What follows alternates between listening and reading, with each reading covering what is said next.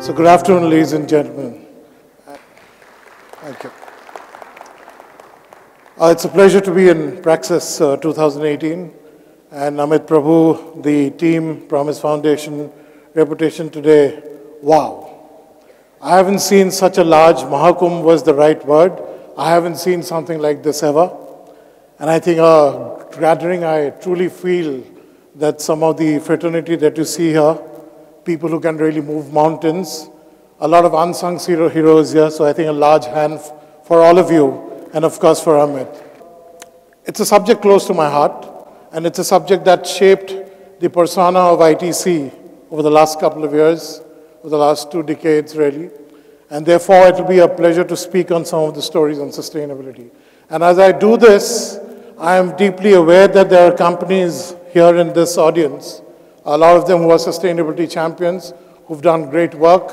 I know some friends from Mahindra here. I saw someone from Aditya Birla, the Tatas, Infosys, great companies and great work that has been done. I'm going to share a few stories from ITC because that's where I've been closest to the action.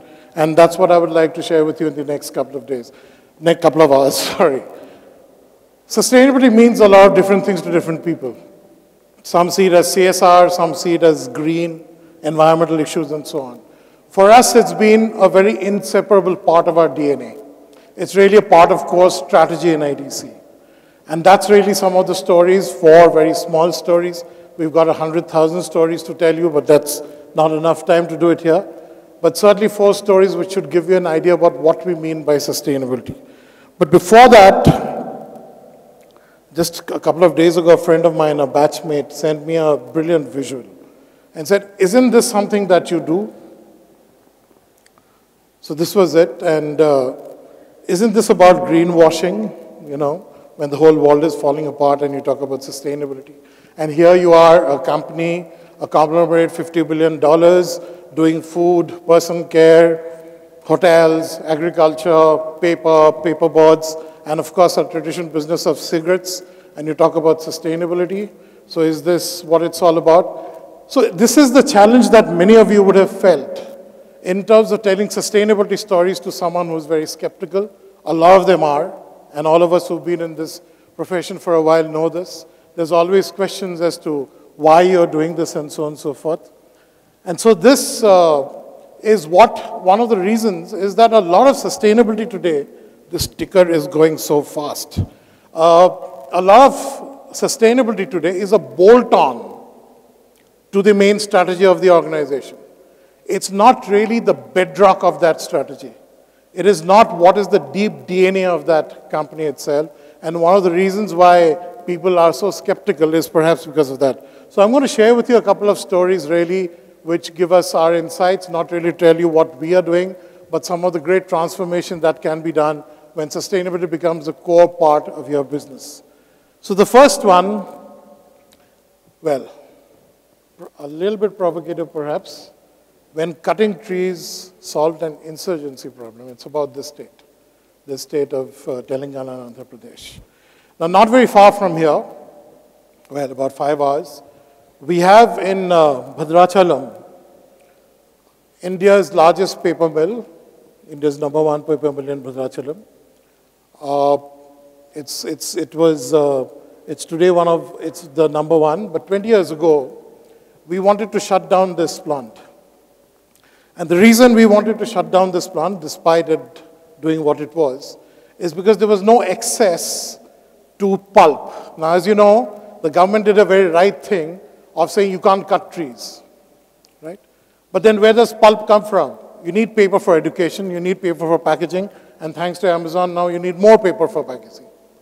So where do you get paper from when you can't cut trees?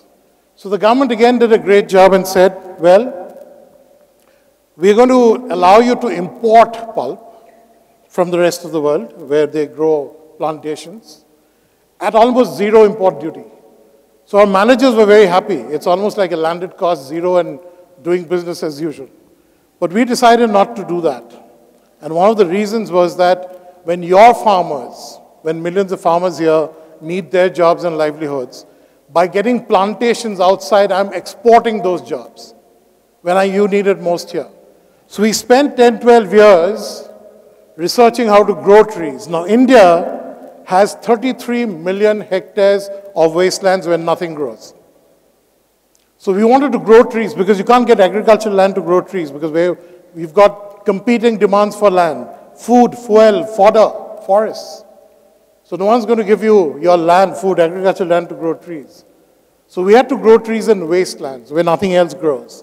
And therefore we spent 10 years to even understand trees, and we developed 125 types of trees, which could grow fast, 4 years instead of 7 years. Now if I'm going to tell you that your first income is going to come in after 7 years, are you going to do that job? I don't think so. So we can't tell the farmer that wait for 4 years for your first income. So we had to create things which would happen fast, would use less water from the soil and so on and so forth. And this is what we gave to tribals in Telangana here. And the first slide, thank you for that. This region was known as the Red Belt of Telangana. Many of you would know this. Naxalites, Maoists, insurgency. They had land, corporates like us cannot buy land, agricultural land. So we took these saplings, we gave it to them, we helped them clear their wastelands, put up those farms, and every year those trees kept on growing. So every year they would plant, there was logging activity, there was a whole lot of people who were involved in this, and today you have forests. Next door, and some of you who might like to visit someday, I'm sure, would like to go and see it. Today you have forests like this. So this is not planting 5 days, 5 trees on a World Environment Day. It's a whole forest.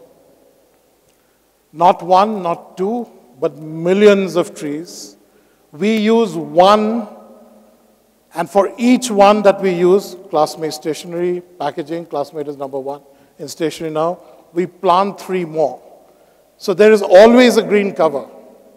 And because of this green cover, not only is ITC carbon positive now for 13 years, India's greenhouse gas emissions have come down. That's the scale of things that's happening here. Forests where there were barren wastelands at that point of time. We've been trying to tell this story through various ways. And today, those Naxalites that you saw, the next generation is now going to college. This guy's an engineering student. There are 254,000 farmers of this sort. When we take people on the ground, we said, please meet any one of them, because all of them have stories, right? And today, when we looked at what's going to be next, we said, okay, this is your plot of land. If you're going to grow trees, what happens to agriculture? India is going to be 1.5 billion people very soon. So when we walked around the world, they said you cannot grow trees and agriculture together because the shade will not allow things to grow. We had to look at innovation inside to see how both can do it. And today, you have more than 1 lakh acres where you're growing both agriculture and food, doubling those farm incomes in and around this place. So again, farmers gaining in terms of livelihoods as well. So again, as I said, we've been telling this story in different ways. But the most important thing is, we could have imported pulp. We could have created the same paper, perhaps made more profits. You know, you're still number 1 in paper, but it doesn't mean that I could have made more money out of that as well. But we greened about 7 lakh acres.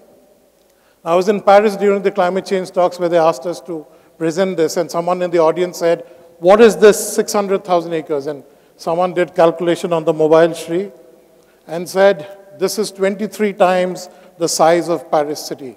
That's the amount of forest that has been created. And if I had just imported pulp, we would have got 600 people in that plant we had.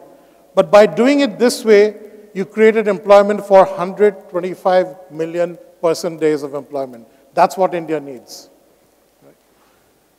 So also, we created a huge impact in terms of the green cover and holding the topsoil so that things could grow. And for us, even though I need 20,000 acres in that sense, you've got so much more multiple, 7 lakh, and it became a competitive source of wood pulp. So a plant we were shutting down, you're laying off people, 100,000 people. Today it's become number 1 and one of the largest in this country. And not merely by just a business model, but really looking at how society and environment can work together. That is the story that we've been trying to say, and to hear some of that, బట్టలు కూడా మాకు కరెక్ట్గా ఉండేవి కావు. పిల్లలు బడికి పంపించాలంటే వాళ్ళకి ఎంత మంచి బట్టలు కుట్టిద్దా అన్న మాకు అది కూడా ఉండేది కాదు.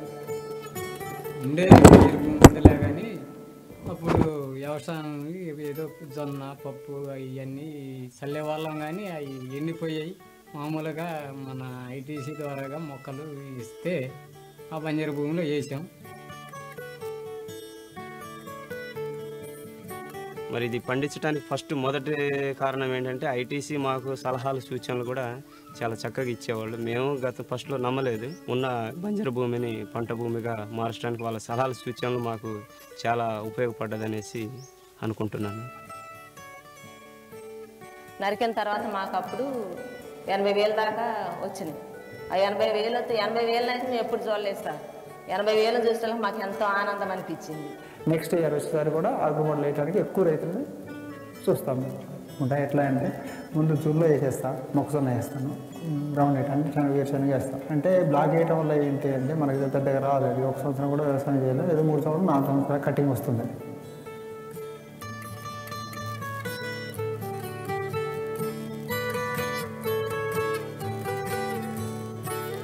We also did a campaign last year to talk about this, not just the... जब किसानों की ज़मीन बंजर होती है, उनके बच्चों के स्कूल सुनसान होते हैं. Roll number 1 present teacher, roll number 2 present teacher, roll number 3 present teacher, roll number 4 present teacher. बंजर ज़मीनों में हमने कागज़ के लिए खास पौधे उगाए. किसान हुए खुशहाल और स्कूलों में बच्चे आए. पेड़ बढ़ते गए, बच्चे पढ़ते गए. उन पेड़ों से हमने कागज़ कॉपी बनाई और उन किताबों ने बच्चों का भविष्य. कौन कहता है कि रेगिस्तान में फूल नहीं खिलते?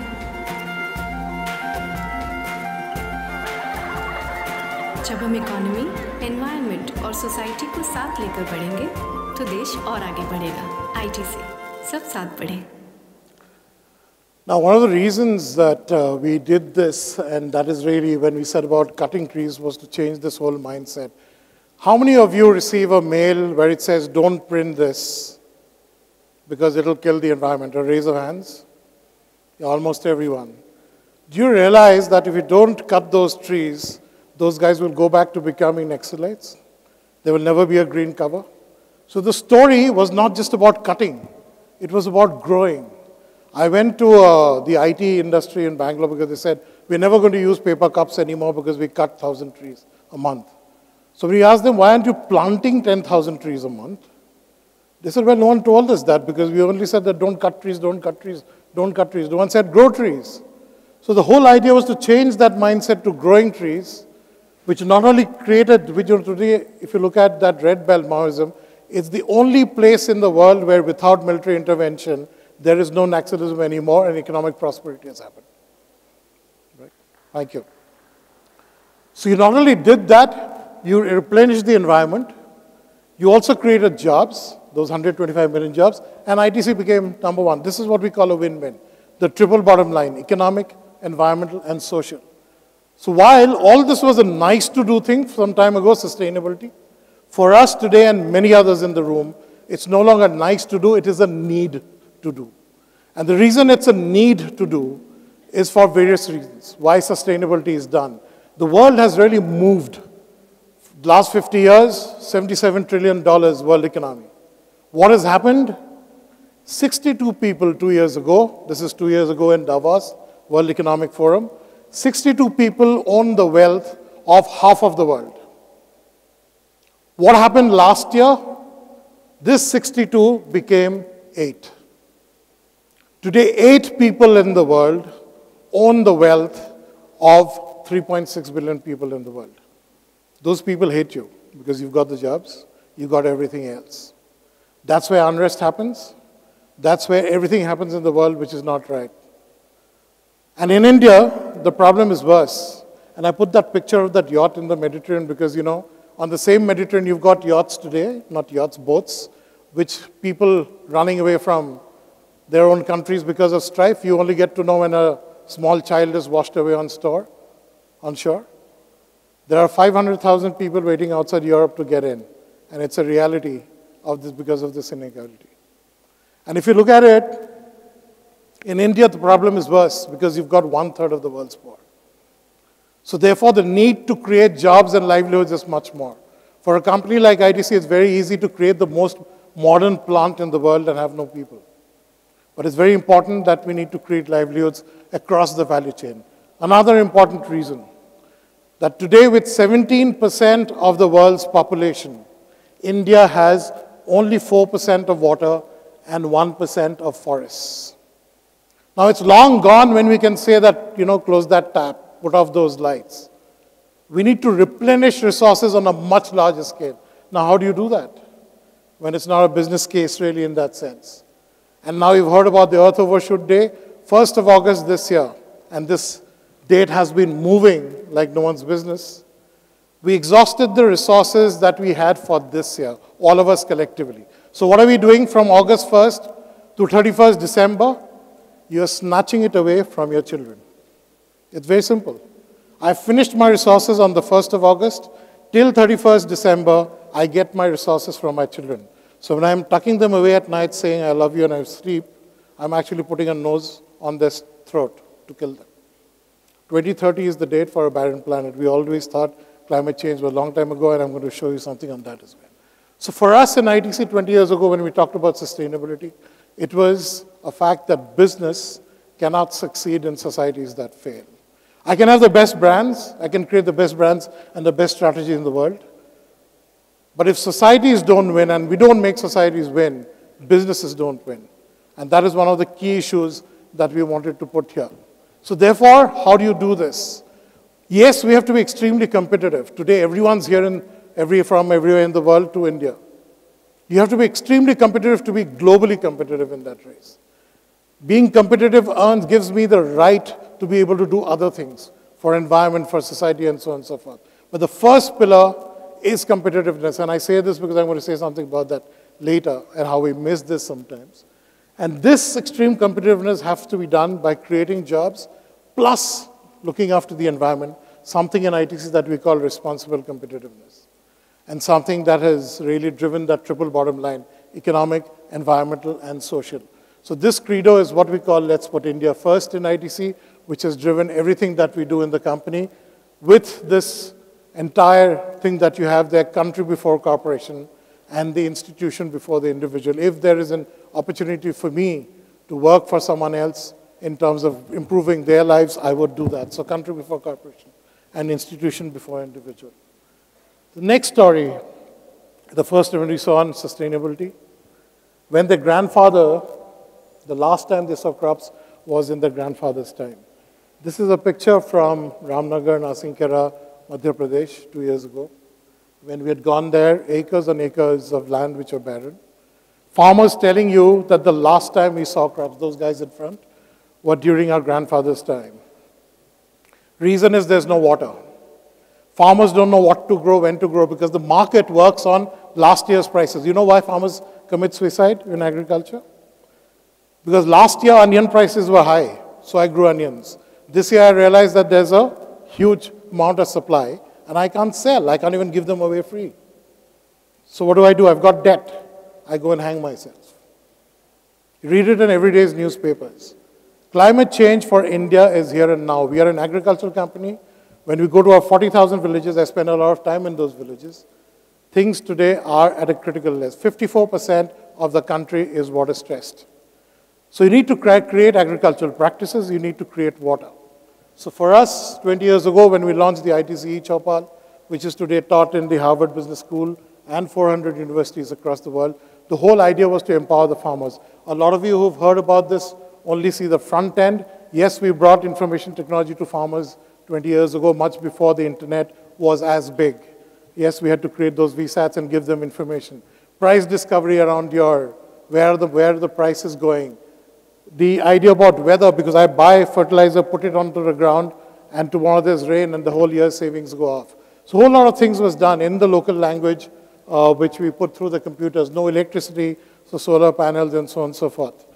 And today it's grown much more because farmers need to know how to grow things. From the same piece of, our land is not going to grow in India, right? How do you grow more productively? Our people are growing, 1.5 billion people, how do you feed them, right? So you have to be much more sustainable. Not only sustainable, you have to look at it from an environmental perspective. Today, Delhi was shut down 3 days because of rice husk burning in Haryana. Zero tillage, like you do that, actually increases the farmer's productivity without doing all of that. The solutions are not rocket science, but we need to do it. So when we did this, we also had to create infrastructure for them. The front end, when the farmer's income went up, they needed places to buy. And who says that you cannot have a mall in rural areas? You don't need to have a farmer who does not have convenience and choice. So not just our products, everyone else's as well. But the back end was interesting. Today you'll see news everywhere that grains are rotting when we have production as well. That's because farmers don't have storage. They need to take it to the mandi and sell. And when you take it to the mandi and sell, many a time it has to be a distress sales. So what do you do when you have a situation? We created huge barns, right? Number of times you can use them because the government also locks in and said you cannot do this. That's another story. But the idea of putting this also helps another brand creation. When you have segregated things which come in, identity preserved wheat, for example, it's because India has different rotis. Now, this we know because we have hotels everywhere, ITC hotels, and it's made from things like this. When the farmer goes and dumps everything, you cannot do any differentiation because it's all blends. So Ashirvad Atta, which is today a market leader, was because it's a blend of 18 types of wheat. North India has a different roti, South India has a different roti. Right? So how do you customize, mass customization? Right? That's what made the Ashirvad brand where it is. And today, whether it was in the trees example or in farmers, none of them we have a contract with. He can sell, she can sell to my competitor. Well, that's the trust we give because we are a fast-moving consumer company. What do I look for? Loyalty of our consumers. And that loyalty has to move to my supply chain as well. So they are free from selling to us, and many a year we don't get things from them, even though we've done everything there, whether it is the trees or whether it is agriculture. Farmers take a social oath. This is far more important to me than a piece of stamp paper, which is a contract. Where do you take this poor guy to a court? But this gives him a pride in that village of doing something for ITC. So some of those stories, again, we've been sharing, and today, sorry, there's something. So today about 4 million farmers have used the e-Chopal, some of the products, the whole value chain which drives that. As these products grow, also things are driving in that chain. ज़्यादा उड़ो नहीं, इससे भी बड़ा tractor हमारे पापा के पास है, 3-3 गांवों में खेत जोत सकता है। बस, हमारे पापा के पास तो कंप्यूटर भी है, बटन दबाओ तो कंप्यूटर जी बता देते हैं, बादल कहाँ है, बारिश कब होगी, सब। हाँ तो, हमारे पापा के पास तो साइंटिस्ट भी है, कौन सा बीज कैसे उगाना है, कितना फसल देगा, सब बताता है। तेरे कंप्यूटर जी से भी ज़्यादा होशियार है। हमारे कंप्यूटर में तो बटन दबाने पे, चुटकी में ऐसी फसल बिक जाती है लल्ला। जब हमने गांव-गांव में ई-चौपाल शुरू किया, किसानों को मिली अच्छी फसल और सही दाम, और देश को कल के किसान। जब हम इकोनॉमी, एनवायरनमेंट और सोसाइटी को साथ लेकर बढ़ेंगे, तो देश और आगे बढ़ेगा। ITC, सब साथ बढ़ेगा। Again, the same thread which drives our business, sab saath badhe, or let's put India first. I told you about water, and I told you about 54% of India being water stress. So we had to do huge amount of work to get water right inside to the villages. This is large watershed work across, and today you have about 12,000 odd structures across India. And I just wanted to tell you what does this structure mean, because when you talk about rainwater harvesting, people look at the small thing that you put up somewhere in a housing colony or somewhere. You need to see the watershed that we've done. Guess where this picture is from? Any idea? A quick one. Kerala? Kerala? It's Bundi district in Rajasthan, where it was a desert, there was no water. This is one of those areas we did watershed. So when we go to these places, you find barren land. Can I have the pictures somewhere? I don't know where. So when the rain comes, it takes away the topsoil. You can see that thing being dug. So when you create these dams, you get 5 kilometers of water. 5 kilometers of water gives the farmer 3 crops. Now, many places when I used to go India abroad saying that 5 kilometers of water, they said, you know, you PR and corporate communication guys will put any number to anything. So I had to take a drone, really take it to the site and said, let me show you what this watershed is. This is not a river. This is, again, near Nasinkera, a whole watershed. Please. My drone, actually, this is at a 4x speed of the drone. I had to bring back the drone because it ran out of battery after about 2 kilometers. And this feeds into about 300 villages, hundreds of thousands of families. So when the rain goes away, this is what provides the water for the second crop and the third crop, and that's how they're. So this is again not just a river, it's a man-made watershed. So 12,000 structures like this, not all of them like this, much smaller than this as well, but that's what you've created to be able to get moisture in soil to about 9 lakh odd acres that we do today to improve agriculture. So we're not just going to a mandi and buying stuff for our food products, you're actually creating a life, transforming lives for those farmers as well. These are run by water user groups. You talk about gender diversity, you may need to go and see things there. People don't coming to these meetings, they fine them $100, right? But this is how they run that entire water system.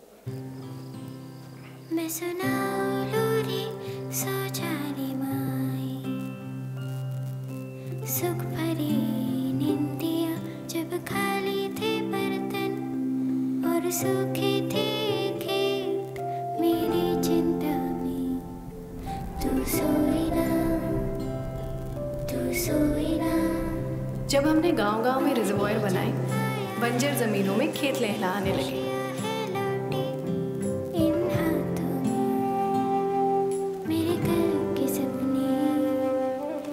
जब हम economy, environment और society को साथ लेकर बढ़ेंगे, तो देश और आगे बढ़ेगा। ITC. That's the water story, and then you have to do much more. I'm not going to get into this, there's no time. But you need to do a 360-degree in those places. Animal husbandry, when there's a flood or a drought, the farmer runs away with the animal. That's the only source of life. So when we created that, I mean, this photograph I loved because when we went to this guy, it was 5 members in a family, 1 meal a day, 1 small hut. 2 years later, after we did animal husbandry, he's bought a car. His wife bought us jewelry from absolute poverty, right, to this level. 17,000 of those farmers in that area, and again, worth seeing their lives, because the greatest satisfaction that I get from all of this is meeting those people and seeing how their lives have transformed. It's an amazing feeling. A lot with women entrepreneurs as well. I saw this lady, ultra-poor women that we call, who are women-headed households. Husbands have deserted or they have died. So this lady, I remember in one of those villages, they said, this is my house, and I couldn't see it because there were 4 bamboo poles with a gunny bag on top, 3 children below. And I said, what do you eat? They said, I do this chalni work at someone's house. Whatever falls on the floor, I eat, and I bring to my children. That is life for millions of women as well. So when we started doing this work with Bandhan, the NGO as well, we started telling them how to do livelihoods and so on and so forth. Last a couple of weeks ago when we went there, this lady came who had this sari worn the other way, and she had plucked eyebrows and stuff like that. And it happened to be this lady, and she said, she runs 2 beauty shops. She runs all sort of other things from that. And then you had this 20 journalists with me. The whole, at the end, she took out a scooty and went away. 1.5 years from eating that, picking up on the ground, to completely being independent.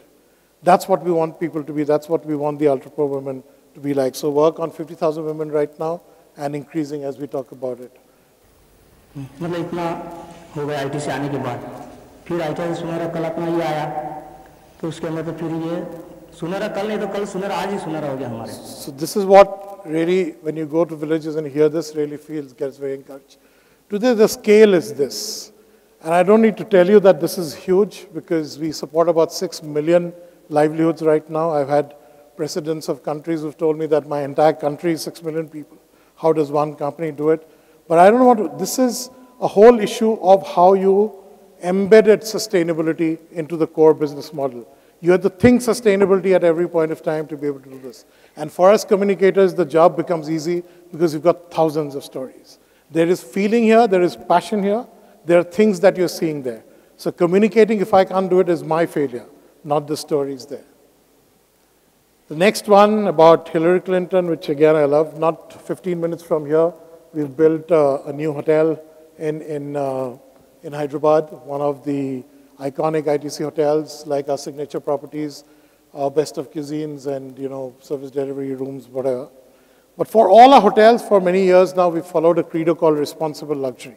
It kind of sounds like an oxymoron because with that kind of luxury, how do you make it responsible? But we thought, A, those are huge buildings, how can we make it green buildings? B, how do we source materials? How do you get food? How do you encourage the whole value chain to be able to do things which can look very luxurious and is luxurious, and you pay tons of money to do this. But at the same time, I create both livelihoods, create an environmental signature as well there. So when we created green buildings, it cost us more. But today, you have about 30 odd green buildings in this country. Yeah, she said 2 minutes, so I'll stick to that. 30 green buildings, and because of that, there's a center in Hyderabad which will tell you this. Because of the green buildings that we built, the entire India's footprint on green buildings went up. India is now second after US in green buildings. This applause is all for us actually in India because, you know, we can do things of this sort. So today, if you look at the ITC Grand Chola in Chennai, run 100% on wind energy. We have 5 hotels like this, which are run completely on wind energy. So we don't tell our guests, put it at 23 degrees. Don't use this, don't, because we do the things at the back to be able to give you luxury, because that's what we're selling here. And for many years, you talk about communications, we tried to talk to people about why green buildings is important. No one listened to you. Till Hillary Clinton, when she came, she heard about this in the US, and she came to one of these buildings during her first visit as Secretary of State, and this is what she said. The tour that we had, the information that we were given, certainly underscores the importance of the ITC commitment and the partners who worked with ITC. We know that there are wonderful monuments throughout India, from the India Gate to the Taj Mahal and so many others. But today we are at another Indian monument. The ITC Green Center may not be a regular stop on the tourist map, and no one would confuse it with the Taj Mahal. But it is a monument in its own right. It is a monument to the future. And that is the most important monument. As we were taking... I'm not going to run the whole thing because there's short on time. I have one more small thing to show you before we do the interaction. We created a lot of Indian brands, and it was important because when you stand here and say, I'm proud of being a Samsung for Korea, 20% of GDP is from Samsung. You create an Apple. When do you create Indian brands? As Indians, don't we have to feel proud of the brands that we create for India, which retains more value? So when we did this, there are a lot of brands which have those value chains, some which we create new. So how do you give them a social message? And this is going to be hopefully my last video here. There were some insights. Maybe we can take it up when we are... So this is something that one of our soap brands pushed to identify with a social cause.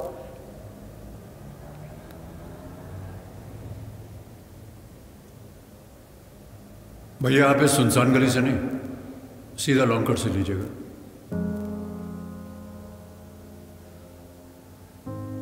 बस यार, one more year of work and then marriage and settle down. तो बता क्या चल रहा है? हाँ, media से हूँ, सिंगल हूँ, लेकिन आपको कोई प्रॉब्लम नहीं होगी। No late nights, no men, no loud music, और रेंट भी हमेशा टाइम पे दूंगी।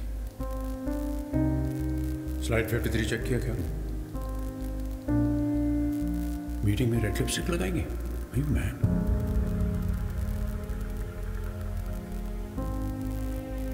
I know you and Arvind are both VPs now, but the salary structure cannot change.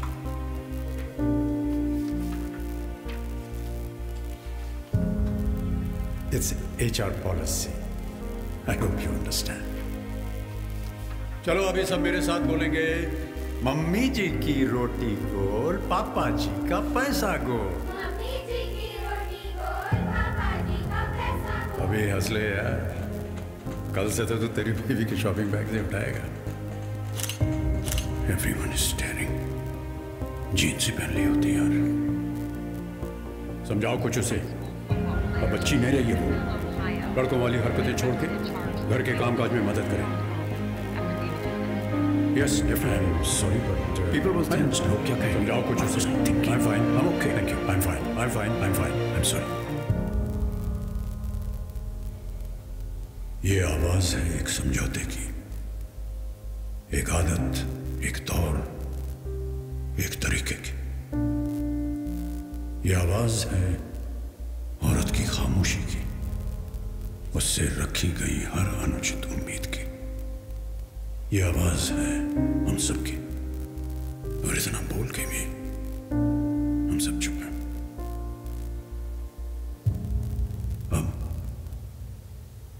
उसे बोलने दो। अब समझौता नहीं। So that was how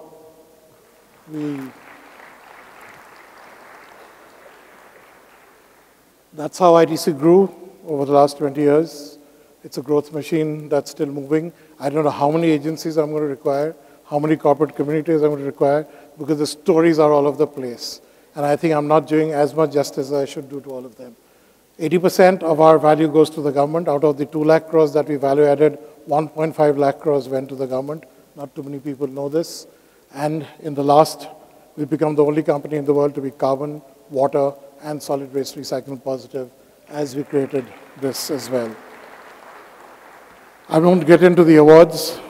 Just finally, since we're going to end, I had a few insights to cover. I know that he's already stood up. A few key ones. Sustainability can be a powerful communication if it's part of your DNA. That's why I call it the DNA code. The top leadership of ITC spoke about this in AGMs, in every possible function that you could think about for 20 years before we got here. Results, the scale was very important before rhetoric. Strategy, thinking much more about communication strategy than what we do. Not really looking at crisis coming in today, something else happening tomorrow, really looking at how am I going to use longer term. I could have explained a lot more, but we don't have time. People are the heroes, not me. It's not ITC doing it. It's those great people on the ground who did things. And it's not about ITC. The more we share, I know that it's going to be a more we. We created institutions like the CI Center for Sustainable Development to spread this message. And finally, reputation is an outcome. I certainly believe our communication professionals need to create competitiveness as a pillar for the company, not just talk about the outcomes.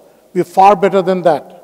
We need to create those strategies for the company which can go ahead. And finally, the message is important, not as much as the messenger. If you remember, cameras went from this to the mobile phone, but the memories remain the same. Music went from those old radio that I had to this great streaming machine, but that melody doesn't change. The truth is in the message. That is the purity of the message. And as long as we can convey that message, not only for our company, to make a better world for you, for me, and for the future generations, that's when I would feel proud to stand here and speak before you. Thank you very much. Sir, I think you have done so much. It's very difficult for me to even, address a question at this point in time. But I'll start with a very recent announcement where the Prime Minister has kind of made a very robust claim about, eliminating plastic by 2022. What do you have to really think? Do you think it's possible? Yeah, I think it's a very far-sighted move, because if you look at today what we do, if you look at the sheer numbers, we do some 1.3 lakh tons of garbage every day, municipal waste. And out of that, about 20% is plastic. And out of that 20%, another 5,000 odd, which is a very small part, is what is called multi-layered plastic, which you see littered everywhere. Biscuit packets and chip packets and all that stuff. So that's more visible. The point about garbage and municipal waste is that whatever can be recycled is recycled. There's a huge organization which works on this, and there's a whole lot of things which happen. But for us, we did this program called Wellbeing Out of Waste, which we today reach out to about 77 million people. And the whole thing was of collection. Now the problem is, where does this problem of waste happen? None of our houses, really to a large extent, have segregation. So when you put waste, wet waste and dry waste together, it is completely impossible to recycle it later, because it's very difficult to collect and do it. So the entire thing starts with awareness. It starts with source segregation. Today there are a lot of recyclers available. But if the garbage goes out of my home in a way that I cannot even touch it in a plastic package which have food inside. So if we are going to do source segregation, you can be assured that a lot of that plastic would have gone out anyway. India is the only country today where 60% of our plastics are actually recycled. So this is one of the only countries which does this. And it's a global benchmark there. But when we looked at all of this, we realized the importance of homes and the importance of people to do it on their own homes. Now, if you look at New Delhi, Coimbatore, Bangalore, Hyderabad, some other places where we have done this, you'll find that the vats no longer have garbage, because the wet waste is going for compost, the dry waste is going to recycle. They're building roads with it, they're building furniture. But it starts with source segregation, and therefore this whole awareness by the Prime Minister is very important, Because it's only when you flag these issues that you go deeper to find out how can we do this. And really it's a great initiative, and I'm sure a lot of companies like us who committed on that day when Prime Minister announced it, is really looking at completely a place where we can do. Our plants are already zero waste free. We'd really like to see our cities looking much cleaner as well. So just to add to that question, do you think we are infrastructure ready to kind of really take such, and workforce also? Because I feel that's a bigger question mark when I actually read about it. See, we did this in, if you look at the examples, one in Bangalore and one in Muzaffarpur in Bihar, both of them had completely diametric infrastructure. But both of them did it, and they've gone up in the Swachh Bharat rankings quite a lot. So the point is, I certainly feel we can do it. The whole point is collaborations and partnerships, and really looking at what is making. See, a lot of suggestions come that, you must print currency on the plastic packet so that they can return it to the shopkeepers and so on, so that someone picks up that. But can you imagine you're just shifting the garbage point from one place to just the shops? You're not solving the problem. So how do you really look at a long-term solution? I think the infrastructure is there and can be created, as long as you can create a business out of it, and that can only happen when there's end use for recycling, and that will happen when you do source segregation at all. So very interestingly, you've been speaking a lot about the whole business connection and the business ideology which is connected to every initiative you have undertaken. What would be your advice to the young companies and the startups, especially because they are dreaming big and they want to go really far and beyond? Should they really think about sustainability and responsibility at this point in time? See, it's one thing to preach and another thing to do, and I know how difficult it is for that person who's creating an entrepreneurship and doing something. Even in our own companies when we do, because ITC has been a company of startups in terms of new brands, all the brands that we saw in the last 10, 15 years. We have never burdened a new brand with the entire sustainability issues of the world. We said that let it reach a level of maturity. But something like a Vivel that you saw, how do you create awareness, public education? How do you create, through social media, a lot more awareness? It may not be a huge cost, but whether it is education, whether it's about women issues, whether it is about culture, there are lots you can do. So you can certainly, and these guys are very smart. They use digital technology a lot, they know how to do this. And certainly it will help a lot if the startups at least look at creating awareness, spreading that message, and knowing that when they grow, they need to look at sustainability not as an afterthought, but really look at how it can shape their business, because it's my feeling that tomorrow consumers will demand this of whatever industry that you're in, right? So therefore, once they start embedding that thought, that strategy in the first place, I don't think we can burden them in the first instance to do a lot of things, but at least getting that thought in their strategy that this is a part of business, that's when things start moving. And I think, as I said, they can do lots more for awareness building as well. So a connecting point to that is that as we are growing, how do you identify? Should I be identifying by passion or should I be identifying by business? Of course, we had to look at what is called participatory appraisals to really find out what the problems are at one level, really look at what the national priorities are, and find solutions. That's why we took environment and poverty. But I think it's a call which depends on the type of business you're in. Are you in education, finance, are you in food, are you in whatever, and therefore to do things that you can do where your knowledge comes in. Because one of the important things is not just your money. In most of our cases, it's not really the money which is doing things. It's the managerial resources who are on the ground at that location, who know things, who are able to do things. So it's a contextual of what your knowledge is, what the country needs, and really finding a good fit between the two. As I was speaking to you earlier also, we're working with a technology company who measures sustainability, and we have taking very small steps towards getting the awareness right, but we still kind of fail at times. What is your view in terms of the integration of technology in terms of measurement of sustainability? I think it's very important, and it all depends on what kind of work. Today, for example, when you see some of the things, when we talked about carbon sequestration and so on and so forth, it requires a lot of technology. Green thing requires a lot of technology. A lot, actually, which drives this is on the consumer. Now, the day the consumers demand sustainability, right, and if there's a trust mark today which someone develops with a measure, a metric, which can measure your triple bottom line, your performance, and people can do an enlightened choice while buying your product or service, that consumer force would be so powerful that everyone will think sustainability because it will become a value proposition. Today, the markets don't really care, and that's one of the reasons why it's still there. But this is a progression, and I certainly believe there will be a time when both markets, there is a movement already, but it will become a force at some point of time. Now I will ask more from a communication perspective. You've been the other side of the chair, so when agencies come and kind of are participating in the pitches for sustainability in the projects you undertake, what is exactly that you at times look for? Because I have been part of many sustainable projects and pitches. It's a difficult task to decipher it. It's either led by too much of emotion or it's led by too much of growth strategy. But what would be your advice? It's very interesting because we work with some agencies who have been pretty new and they've done great jobs. And I think at the end of the day, sometimes there's a great idea, but there's no implementation. You really look at how someone can give you a great idea and really have the power to transform that on the ground. But more important, understand the client and really understand where my passion lies and what is it that I'm going to do. Because, people gave us very cliched solutions that, oh, this is what works for trees and this is what works for water and this is what... There are out-of-the-box things which come to you. And you know that those guys don't have the capacity sometimes to do things. But yes, I mean, that strikes a chord. We have given work to a lot of people of that sort and we're pretty happy. So there are advantages of large organizations because you've got so much of skill sets available and sometimes you need to go with them if the job at hand is something of that sort.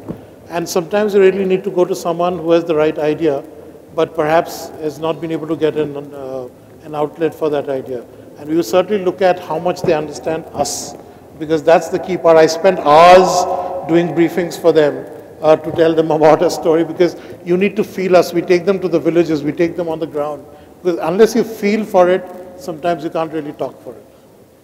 Taking inspiration from what Shri was saying, you're sitting on a bank of stories and there's just every day one story coming up for you. How do you think digital is going to kind of help in terms of the amplification of sustainability? I think it's going to play a large role. And that's where I've been asking, I need more and more people to come and make this story come to life. And certainly some of them are 20 years old and you sometimes worry that they'll die off because you won't see that place. I took a journalist once who called up and said, send me to this village, but there's no poverty here. So what do I shoot? I said, look, if I've been there for 20 years and there's poverty, that means I failed in my job, right? But that's the kind of thing which happens. So I really, it's again one of those things where I said you need to really, yeah. My last question would be in terms of, is there an aspect of commoditization which is happening with communication of sustainability and responsibility? Because I have gone on ground talking to a lot of tribal and rural guys, and they're smart people. It's not that they're foolish in terms of what they're talking about. Are the brands understanding their language correctly, and what should we actually be doing about it? You're very right. I think the smartest lot is there. They're the most hardworking. They're the smartest. They know what is ailing them, what do they need, and what they should do. We haven't really kept our ears open as much as we need to do. And some of my younger colleagues who are very, as they say, I need to see the result today and now, spend more times on their tablets looking at this instead of talking to them. I think we need to do that much more. And I think there is some amount of also lots of good work happening to tell this. If you'll see some of those stories, we didn't actually create those slick stories there. It was their stories. And I've seen that that is what gets us much more traction than really employing someone to put the right music and the right lights and everything else. So to that extent, I think it's important to listen. It's important to do a lot of inciting. We've really gone 360 degrees sometimes in terms of strategy, or at least 180 degrees to be able to go from here to say that we didn't understand you well and shaped communication that way. I don't think we've perfected it. I think we also commoditize it as much as anyone else. So you're also at fault because there's a deadline and you create something soon. But there are great stories and I think they need to be told. Thank you so much, sir. I think it was very insightful being part of this journey. Thank you so much.